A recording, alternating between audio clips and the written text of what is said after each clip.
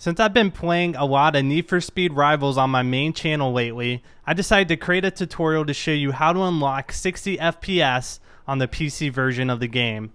You simply need to go to your Need for Speed Rivals shortcut, right click it, go to Properties. Once you're in Properties, go into your target field, copy and paste what I have in the description into the target. And you're just going to simply add a space right there and hit apply. Now we'll load up our game and verify that 60 FPS is enabled. As you can see, 60 FPS is showing in the game, and that's how to enable 60 FPS in Need for Speed Rivals.